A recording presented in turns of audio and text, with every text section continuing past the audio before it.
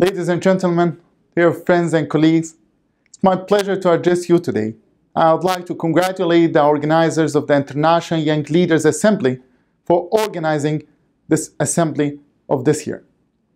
My colleagues and I in the office have supported the International Young Leaders Assembly since its early stages, and I personally enjoyed very much engaging with the participants on various occasions.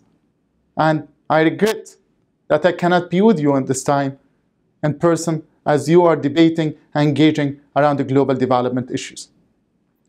You are the largest generation of young people the world has ever seen. In our world today, we have 1.8 billion young persons, and the number of young people is projected to continue to grow until 2065. So we'll even have more young people in the future. And why this number of young people offer us an unprecedented opportunity for innovation, development, we cannot forget that many young people have limited immediate prospects, from poor education to lack of employment opportunities and participation opportunities. This generation is facing a multitude of challenges that we cannot ignore. That is why young people must have a say in the decisions affecting their future, and their voices must be heard and respected.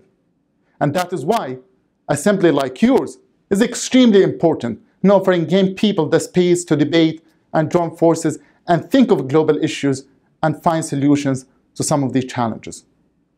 The International Young Leaders Assembly will be particularly relevant this year as we mark the 20th anniversary of the World Programme for Action for Youth, and as we agree in a new set of sustainable development goals, and as the world leaders will be agreeing in a new deal for climate change. And throughout the month of August, my office will host and engage with a series of events, initiatives, and campaigns to contribute to marking the International Youth Day.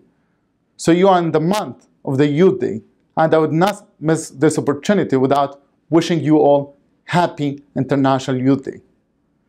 I encourage you all to partner with us in these efforts to advocate for youth participation in global development and to act as global citizens who can ensure a better world for everyone.